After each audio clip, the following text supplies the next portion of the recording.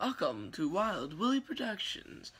I haven't done one of these videos in a long time, but figured my first video was a collection of diecasts that I found on a trip.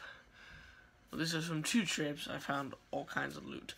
But anyways, the primary reason for this video is I wanted to bring you an update on ACS Season 3 and ACS Season 4, or the complete lack of. I'm not going to do an ACS Season 4. Instead, I'm going to finish up the 1994 season. And maybe I have a different method, because I figured there's no point in trying to get a bunch of new cars when the next gen car is coming. Theoretically, they might make new diecasts designed as the next gen 3. I'm not sure.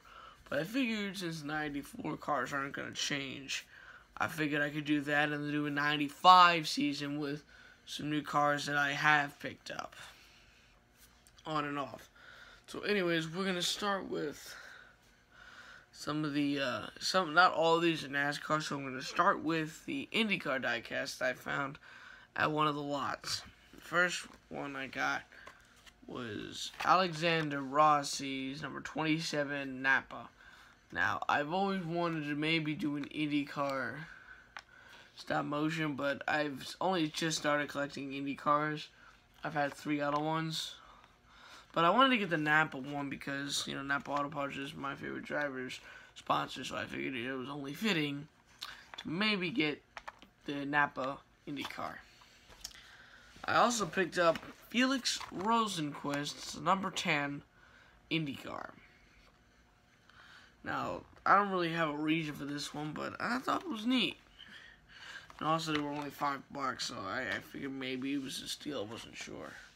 Last one for IndyCar would be Connor Daly's number 47 Air Force One. I liked it because, it was reddish orange. Almost reminds me of a Ferrari. But yeah, I thought that was interesting. Now it's time for the 124s that I picked up.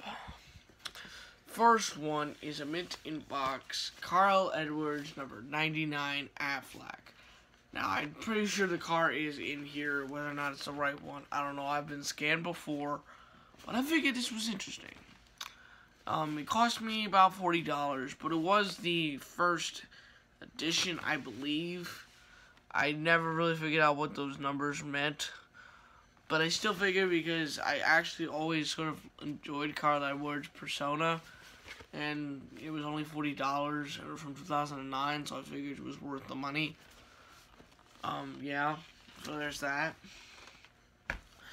Now, the only other mint in box 124, so it looks like it was never tied on. I guess maybe the person, when I found out it wasn't tied on, I was able to get him to lower the price by $5, but the car was never damaged, so that was good. But yeah, I got Kevin Harvick's number 29 Goodwrench White.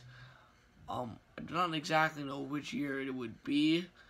I assume that was from 2001 to 2003, I would guess.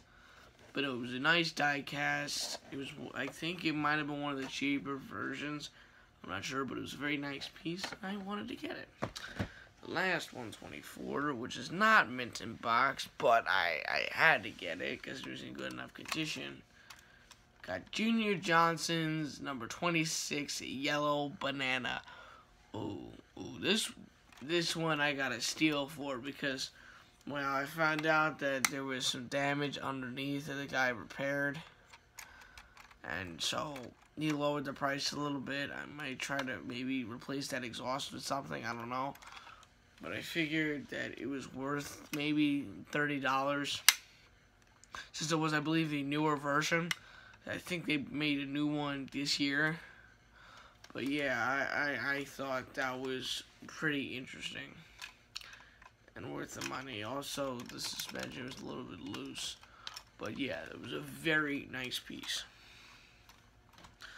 Now we're going to go. Now, if you remember the Morgan Shepherd number 21 Sicko car from the last video I did, well, I added 3 more 124s. I got a mint in box number 42. This is Cal Petty who drove this car. I thought it was nice. It was a nice car. Although,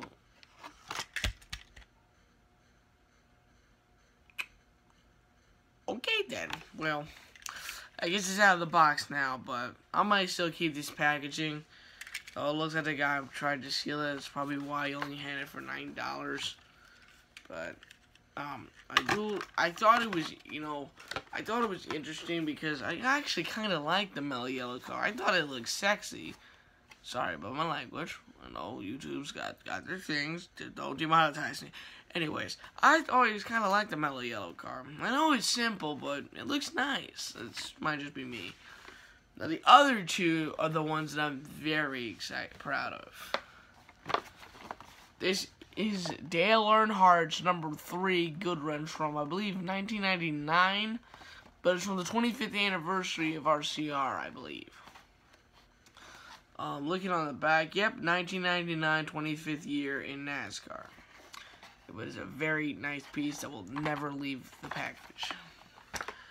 And this is the last mint in box, 143. Jeff Gordon's number 24. And this isn't a race win, but I love this. It looks so nice. I love it. It is gorgeous, majestic, and I love it. It looks so nice. It's in package, and it will never leave the package.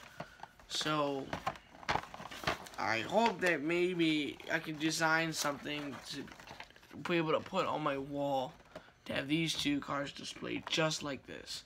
But that was cool. I only have 3 more left, and if you guys, I guess, were trying to convince that they were mint in box, I knew from the get-go this wasn't mint in box, but I figured that the price they tried to put it at was worth it. They put it at $11, but it was Tony Stewart's number 14 Gen 5, or Car of Tomorrow. I'm going to keep saying Gen 5, I don't know why. This is number 14, I believe it's Old Spice. Yeah, so that was very interesting. I believe it's not open, but it must have been open at some point. It's probably glued on, so I'll figure out how to open that. And coming to the last two, these were, I feel like, the two most interesting, because they were both from 1994, but they were from back in the day. James Hilton, number 48, 50th anniversary. I'm not sure what type of car this would be. It may or may not check, but I'm hoping to keep it in the box because it has a nice gold card and I do not want to rip it up. But I thought that was interesting. And then the other one is also on a gold card, and it's, instead of it James Hilton, it is Fred Lorenzen's number 28. I believe it's a different model and from a different year. But they both were from one of 19,000. So I thought that was awesome, and I loved these two. So yeah, that's all the cars that I picked up over the course of the last month when places began to start opening. And so yeah, I hope to be done with ACS Season 3. There's only 2 races left, which I couldn't do Langhorne because the track that I had designed it on was on my mother's carpet, and we had that changed. So I'm going to change it to Atlanta. I think that could be a good fit. I designed a track that looks very nice. Yes, it is the one over for Talladega, but I tried to fix it up a little bit. I think it'll look much better. So yeah, and then it would be the annual Arlington track where, you know, if you're new to the channel, I know I've gotten a few extra people who subscribed or asked, but I hope to be able to finalize putting the names of people who maybe you want to be honored on the surface of the track.